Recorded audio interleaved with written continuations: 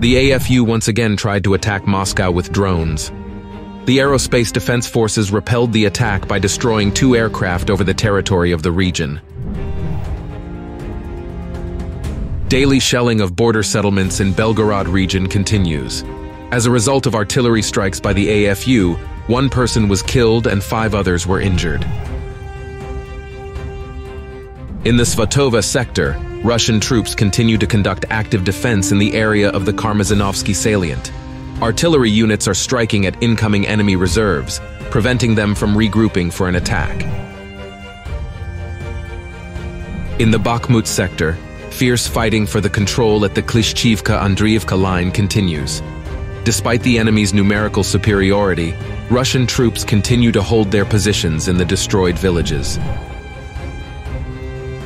The AFU's artillery has once again struck the territories of the Donetsk agglomeration with cluster munitions.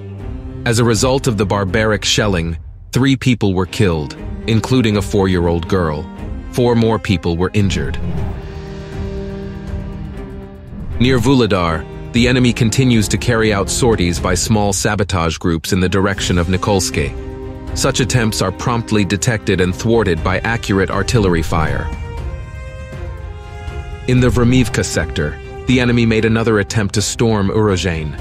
Having lost all their armored vehicles, the AFU units are trying to gain a foothold on the northern outskirts of the village under heavy fire from Russian artillery.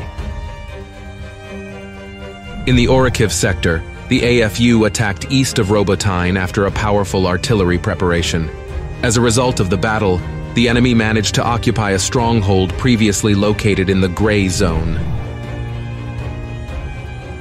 At the same time, Ukrainian artillery increased the intensity of strikes on rear areas.